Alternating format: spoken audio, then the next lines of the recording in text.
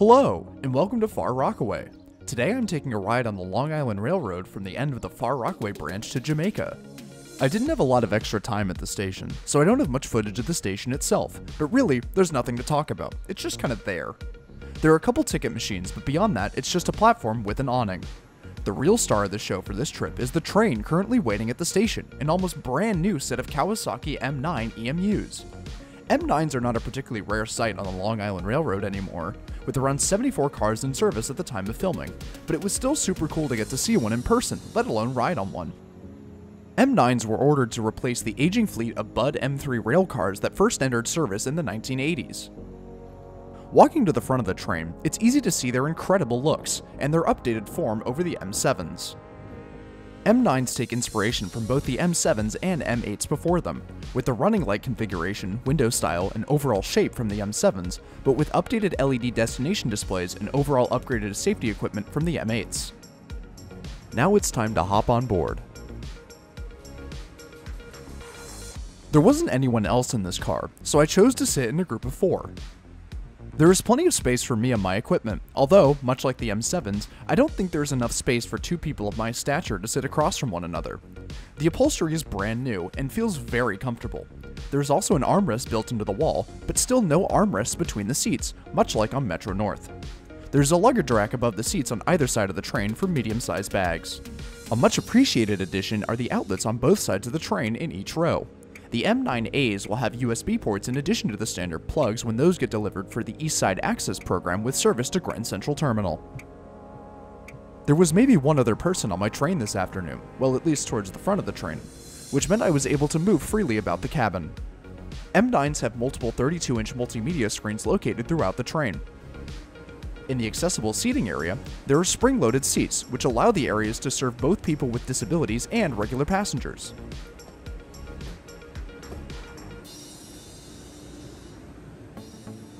There is also another LED display sign at the end of each car. The doors between each of the 2 cars on M9 sets are electronically operated, making it easy to move in between each of the married pairs.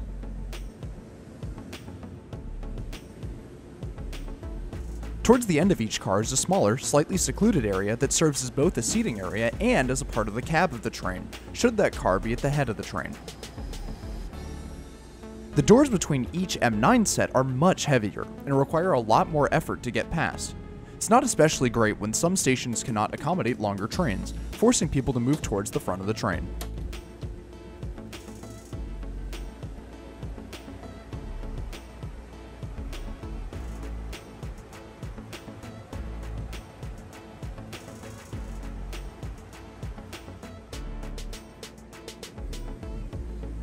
Just after 2:50 p.m., our train pulled out from Far Rockaway Station and began the quick 30-minute journey to Jamaica.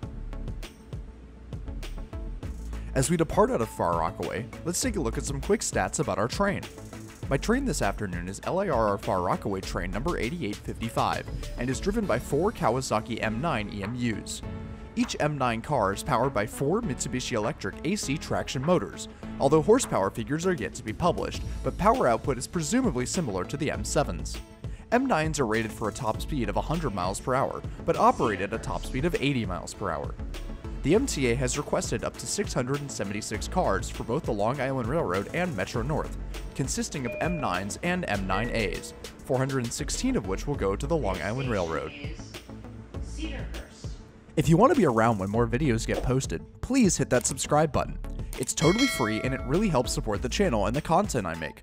I would love to keep doing this for as long as possible, and your support helps me continue to do so. Thanks.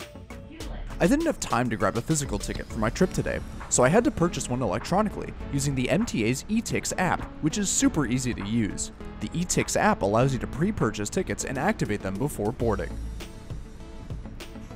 Seating on single rows is very similar to seating on M7s, with enough leg space to be comfortable on longer journeys. The outlet is still present in this row and in all rows throughout the train, as well as the grab handles on the back of the seats.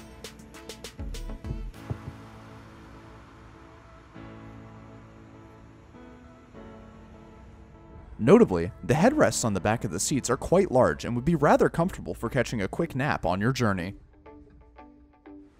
Now it's time to take a look at the bathrooms on board.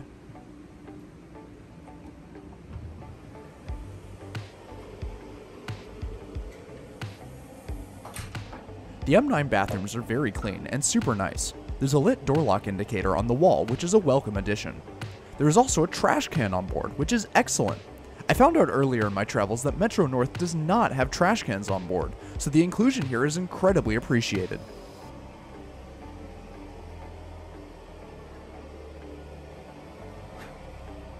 The faucet has a projected red dot to indicate where to put your hand, which is an upgrade from the button on the underside of the mirror on M7s. The dryer works well, and overall I have to say this is one of the nicer, if not the nicest, commuter bathrooms I've ever used.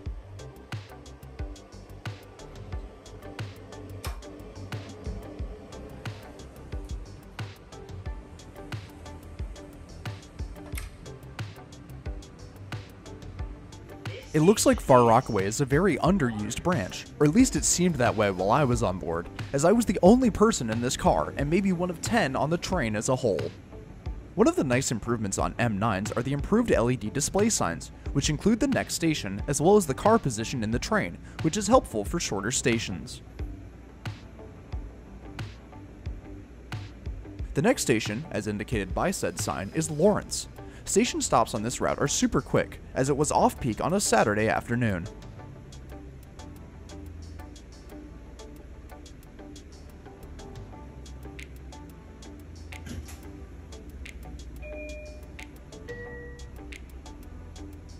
This station is Lawrence.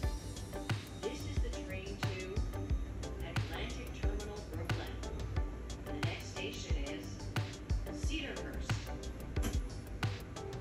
Soon thereafter, the FAR Rockaway branch rejoins the Montauk and Babylon branches at Valley Stream before heading north towards Jamaica.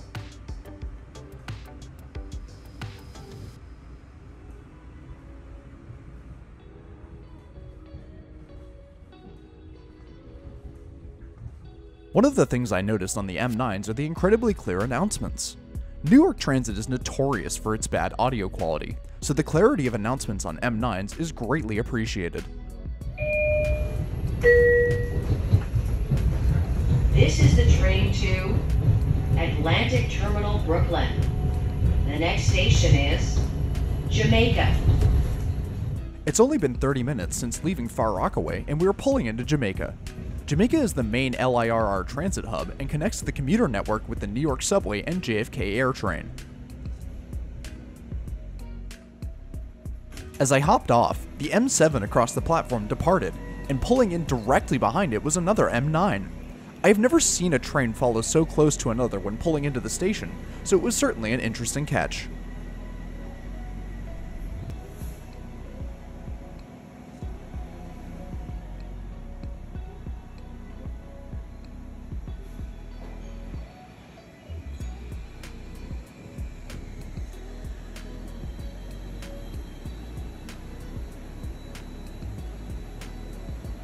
After both trains departed, I made my way to the main concourse on the far side of the station.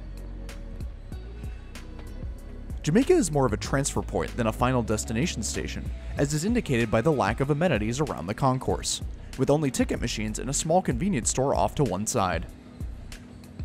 The AirTrain stops on the far side of the station and is a direct connection to JFK, which is super convenient for passengers traveling to and from the airport. It's actually how I'll be getting to the airport on my way back to Austin in a few days.